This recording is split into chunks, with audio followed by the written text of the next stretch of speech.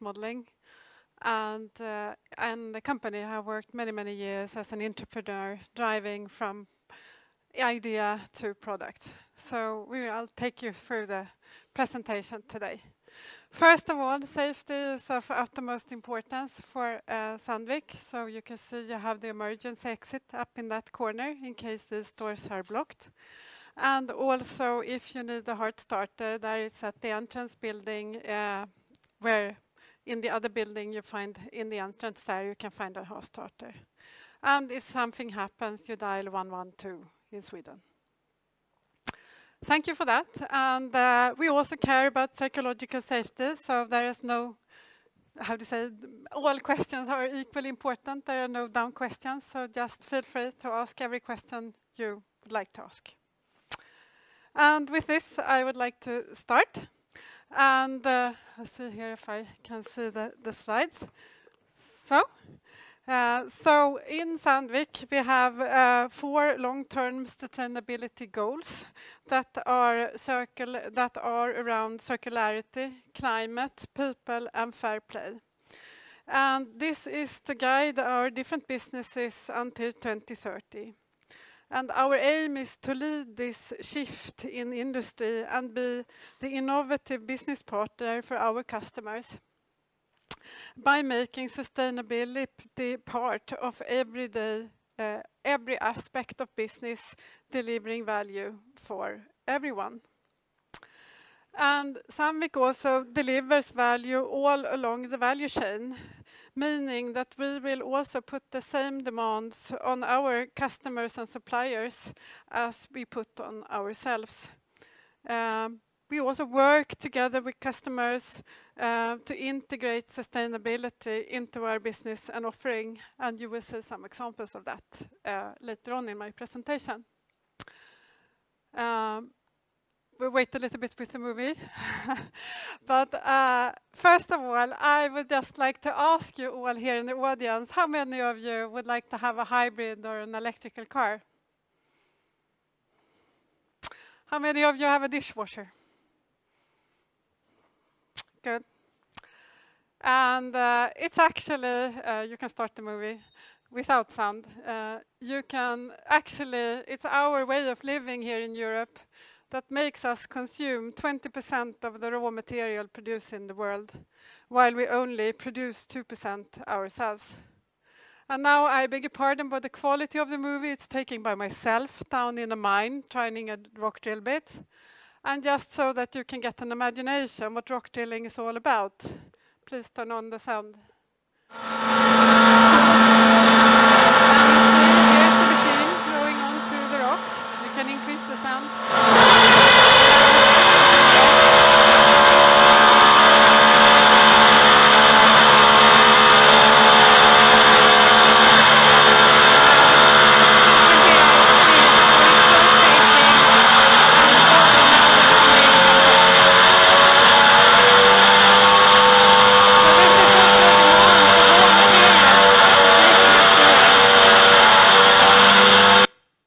Thank you. Just a little piece of reality in these discussions. We make mining equipment. We don't do mines, but we make mining equipment. And Sweden is world leading in mining equipment, actually. So if you can turn on the movies for me. So here you can also see to the left, you see machining. Because also if you have, first let's start with the right one. There you can see a high-speed camera of a rock drill in operation. And if you look carefully, you can see when the blow comes, the drill is actually standing still. To the left, you see a high-speed camera movie of machining operation. When we make cars and airplanes, you need machining. In production, almost 70% of everything that's manufactured is machined. You can see the smoke coming out. The material has to last at least 2 gigapascals and between 800 and 1000 degrees C. And for rock drilling, also around 2 gigapascals and around 800 degrees as operating temperature in the hottest spot. what is this material that can last this? This material is cemented carbide or hard metal. I will use both words. And it consists of tungsten carbide, which is the squared grains here, and the binder in between, which is the cobalt metal. And this is just a little bit images for those who are into it. And if you look at the scale here, the tungsten carbide grain is, you have 100 nanometers here.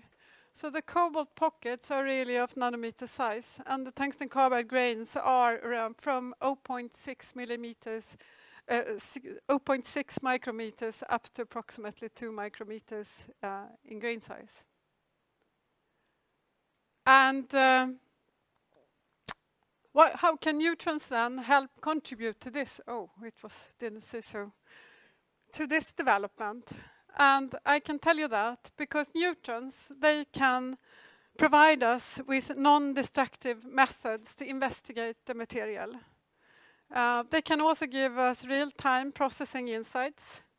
The transmission in hard metal, cemented carbides, you need neutrons, but cemented carbide is a very heavy material. Tungsten is usually used as production sheets for X-rays, and here we have tungsten carbide, so you need neutrons to get penetration depth. And of course we can have real-time studies, and here you can see just an in situ experiments where we are looking at what is happening at operating temperature with the cemented carbide or hard metal. Here you can see the results of the experiment, where the most important parameter in the tungsten carbide is the tungsten carbide in the hard metal is the tungsten carbide grain size and the cobalt binder pocket.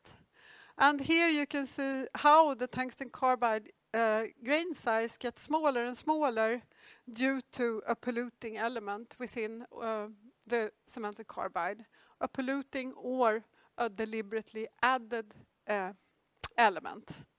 You also realize, looking at these pictures, that there is also a lot of interfaces between the tungsten carbide grains and the cobalt binder, and between tungsten carbide grains and tungsten carbide grains.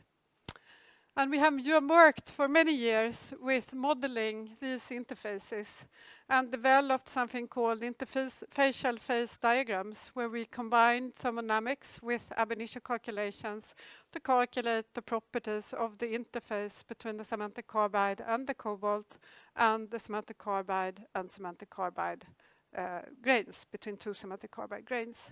And this is a collaboration between industry and academia, between KTH and theoretical physics at Chalmers and Sandvik in this case. And here you can see an example of this, where we have tailored, in this case, the interface between the tungsten carbide and the cobalt. I'm not so good at this. Here, with a very, very thin layer of titanium tungsten carbide at the interface that gives us totally different properties of our material. And in this case, I should say that it's patented, so you can look at it. But what can this give then in performance? Well, it can give you a lot in performance. Here you can see the difference in performance, both when it comes to how often you need to regrind your drill bit in this case, and in the bit life. And which means that these interfacial layers in this case are increasing the bit life with 100%.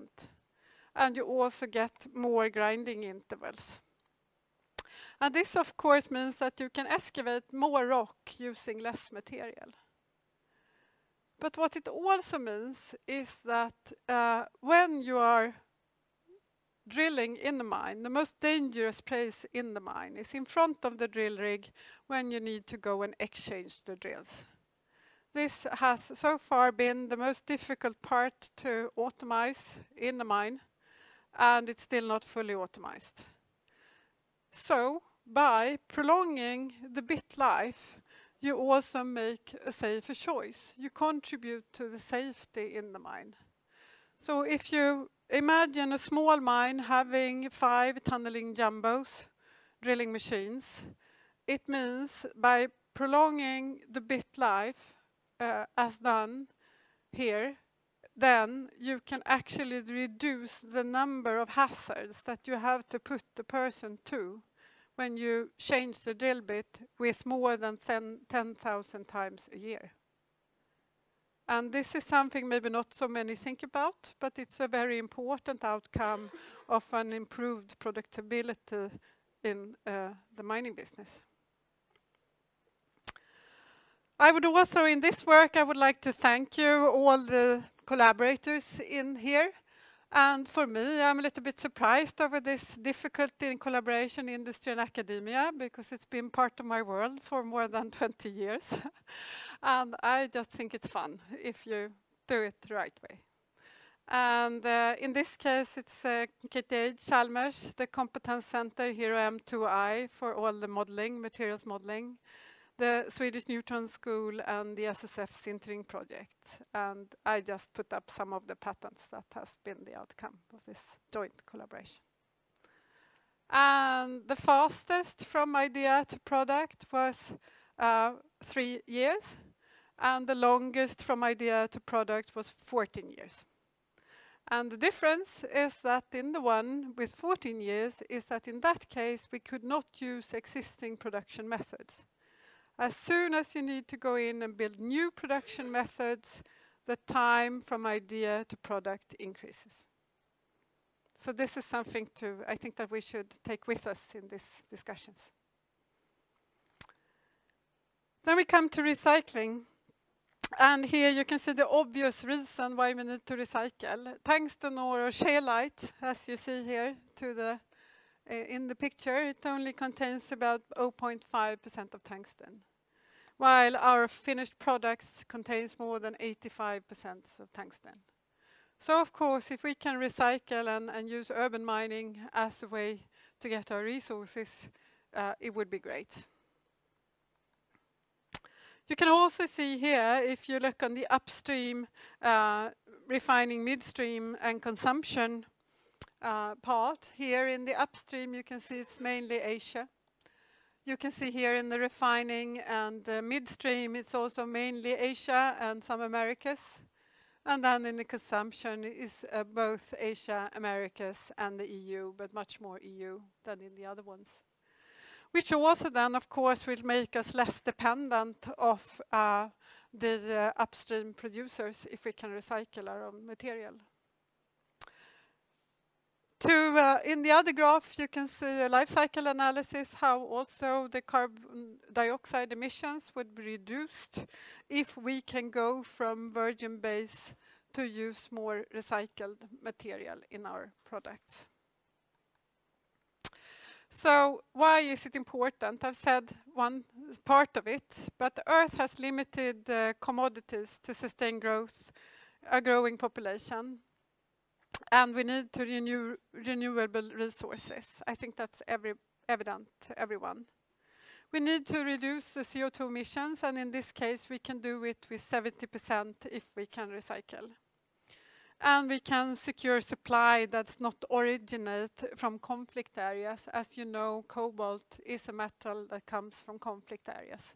So if we can recycle cobalt, it would be much better.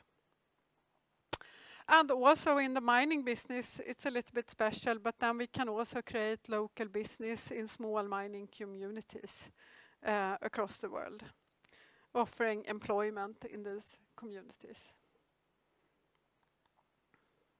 And now I will just let you see a little bit of a movie of what recycling can do. So enjoy. Yeah.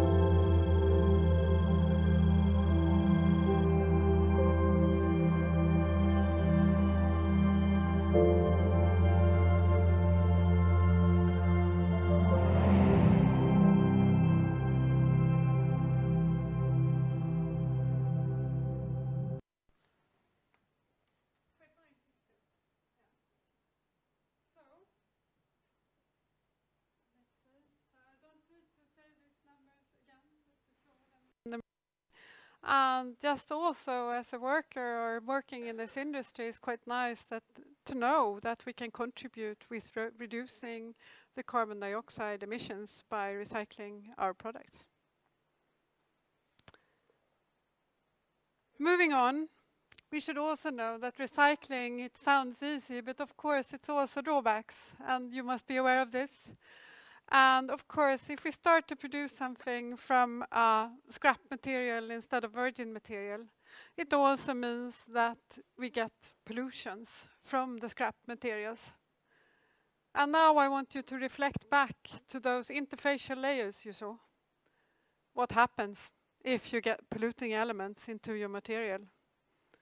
Those interfacial layers that we have struggled so hard to create and make such an improvement in performance. So this is, of course, something that we have started to research about in large amount. So everywhere we can now, we apply for applications where we can study small amounts of impurities and what do they do to our microstructures and our interfacial layers. Because we know that they are crucial for our performance. Another thing not said in the movie, but it's of utmost importance also, is the material's ability to be able to work harden. And that is also something that we have to study, what happens when you get polluting elements from the scrap. Or can you tweak the polluting elements so that you can govern them, so you know what is happening and you can steer the system. And here is just one example where we have studied the impact of titanium only as a polluting element. Titanium from inserts used in metal cutting from the coating. So this is a very common polluting element in the scrap. And hopefully, or we can already now, but hopefully even more in the future, we can then use our material again and again and again.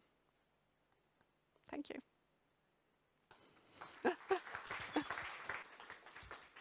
So thank you very much, Susanne, for this exciting talk where real recycling is ongoing.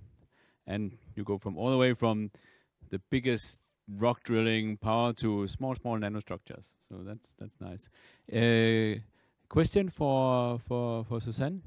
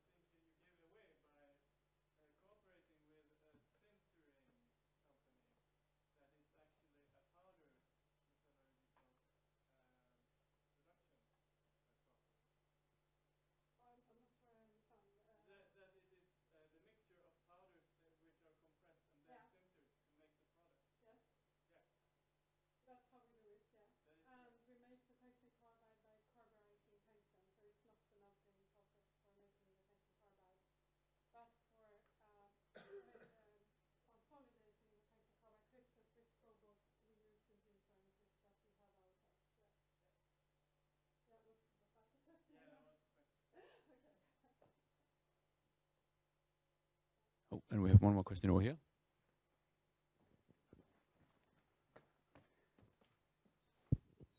Are you trying to look for any substitutes?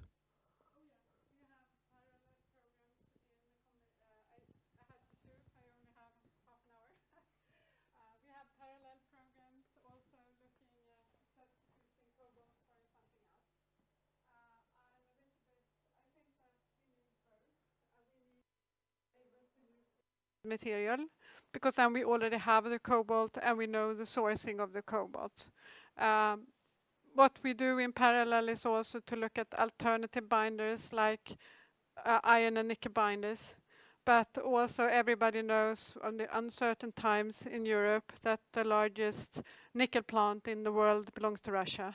So it's we started, but it's maybe a little bit going at slower pace at the moment until we know what is happening in the world. one final question then. If I remember correctly, you had vanadium in one of your systems.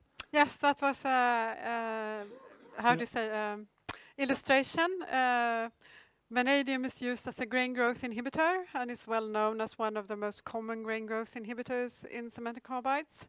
So if you get vanadium as a polluting element from your scrap, your tungsten carbide crystallite size will be too small and your properties will not be good for rock drilling. Great that you say that, but actually my question was something different. Okay. I mean, vanadium is, as a metal, it's not a problem probably, but if vanadium oxidizes, if you form vanadium pentoxide, that could be actually toxic. So absolutely. So but how do you handle these kind of unusual kind of end exactly, and products? that is why we don't want it in rock drilling, because then you expose the tungsten carbide to the air.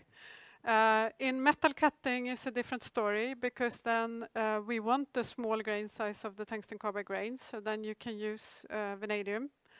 And in that case, the tungsten carbide is covered by a PVD or CVD coating, so you never expose the vanadium to the air, so to say.